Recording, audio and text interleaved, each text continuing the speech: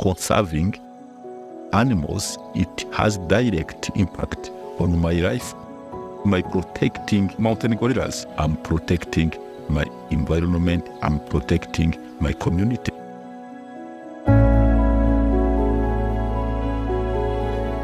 Conservation and tourism are like twins.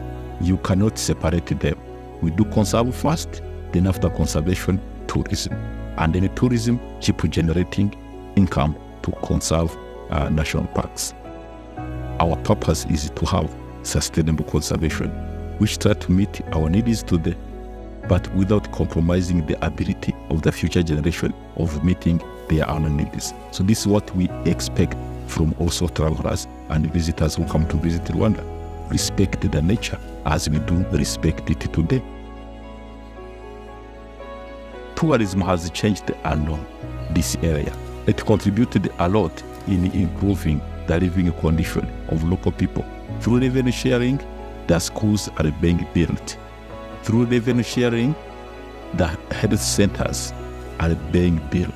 Through revenue sharing, the water systems are being established in different locations in this area. These forests we are conserving, these forests we are protecting, they contribute in a carbon sequestration.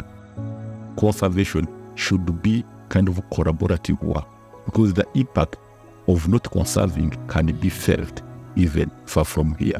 Maybe ignoring this task can be easy, but the cost can be high. And my hope in the future is that the vision and the goals of our organization of having sustainable conservation today and in the future will be achieved. My name is Daniel Niyonsaba. I'm a tourist guide in Volcanoes National Park.